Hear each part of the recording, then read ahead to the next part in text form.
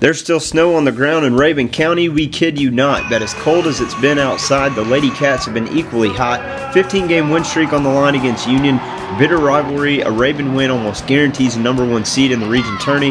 Right off the bat, Delaney Edwards notches a pair of buckets, one off the glass, another from long range, and then Savanna Scott. We've seen this movie before, driving to the cup, but the Lady Panthers strike right back from outside the perimeter, knots the game at 7 each. Hallie Reeves, a pinky toe on the line, the longest two you'll see, and Rabun would never look back. Union gets within 4 just one more time, but would never get any closer. Allison Nix backdoor, and then Savanna Scott to wrap up the first quarter, 19-9 after 1.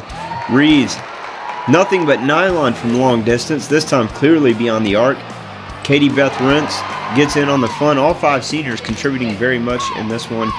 Savanna Scott, 3-ball corner pocket, 30-14 at this point. No signs of slowing down. She would close with a game-high 20.